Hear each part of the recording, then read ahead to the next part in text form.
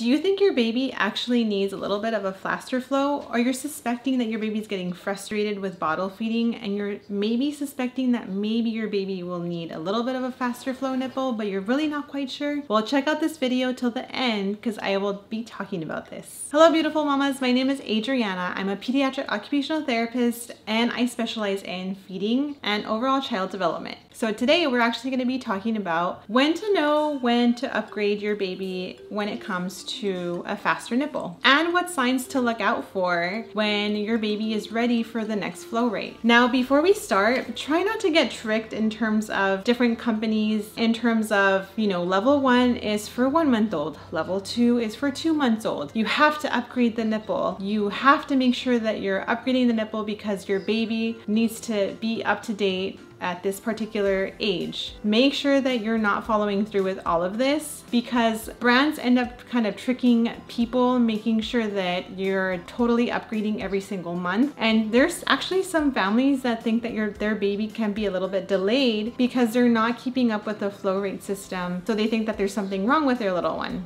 In reality, no, this is totally not true. So this is something that is really important to know about. If your baby's super happy with the level 1, if your baby's super happy with this one particular nipple, they're gaining weight, they're eating very nicely, and they're not stressing out over eating, totally stick around with that bottle system. They can stick around until the age of 12 months old, or maybe even up to the age of 2. I mean, it's totally up to you guys in terms of when you want to wean the bottle. That's a whole nother subject, which I actually do have a video about. But other than that, make sure that you're sticking to the same nipple that your baby is comfortable with and not hurrying up and stressing out over why is your baby not, going on or moving on to the next level. One other thing to look out for when it comes to this is that they're sucking so hard on the nipple that they end up getting pretty frustrated with it.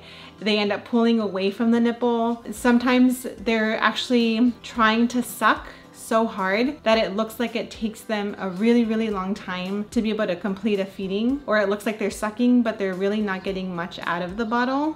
So maybe your baby is totally ready for the next level, and those are different signs to kind of look out for. One other thing too that's very important is making sure that their feeding time is within 30 minutes, because sometimes babies, after eating 30 minutes, I know for particular full-term babies, they can last an extra 10 minutes or so. When it comes to a preemie baby, it's pretty strict when it comes to timing. Why? Because they actually end up losing weight, because feeding by mouth with a bottle or even breastfeeding, it takes a lot of energy.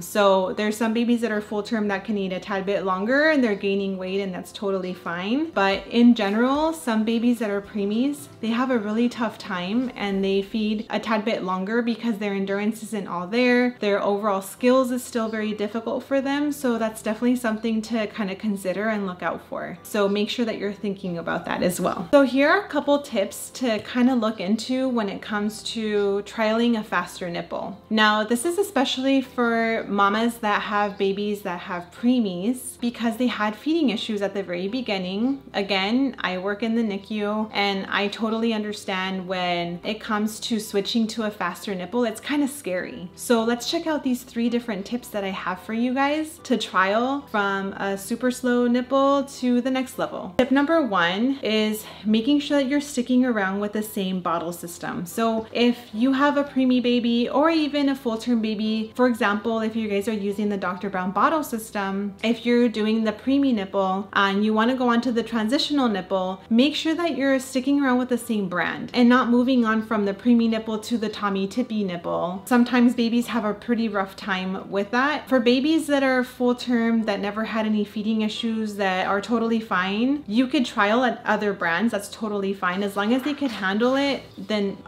go for it. Totally fine with me. But for babies that have had feeding difficulties, make sure that you stick to the same brand, just to make sure. There's other brands though that are a tad bit slower than other ones, and that's totally fine as well too. Make sure that you consult with a feeding therapist as well, or if you don't have one, seek a feeding therapist as well if you're noticing that your baby is having a really hard time. Tip number 2, another thing that you want to do is make sure that you're filling up the nipple. Maybe trial it halfway full, just like like this. The wider the nipple, the harder it is to kind of do the halfway of the nipple. But this is something that you guys could trial. And yes, they will suck in a little bit of air. Make sure that you're giving them enough burp breaks in between. But maybe this is something that your baby needs to kind of get used to for a couple days, and nipple halfway full is totally fine. So that's tip number 2 that you could trial.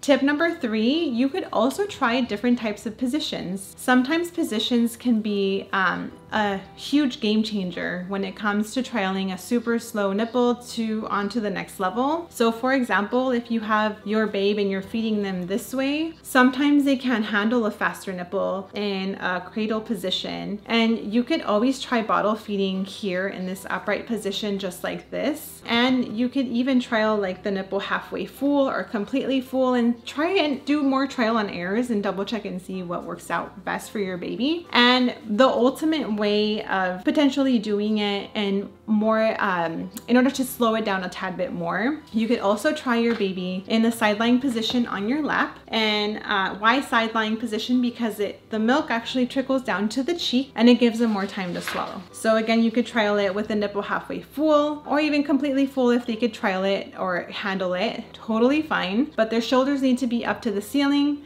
and their nose needs to be aligned to the belly button, and double check and see that their head isn't off to the side, because then that's where they have a little bit of difficulty when it comes to swallowing a little bit more of a faster nipple. So I hope these tips actually help you guys. Check out my channel, subscribe, share this video, especially for mamas that are having a little bit of a rough time when it comes to bottle feeding. Check out my TikTok or even my Instagram account, adriana.patricia.official. And if you have any questions, go ahead and comment on the comments below. If you want to hear more about colic ideas, or if you want to hear more about, different nipple flow rates, or if they still have feeding difficulties and maybe what to look out for when it comes to seeking out therapy in general. So check it out and subscribe to my channel. Thank you so much. Bye-bye.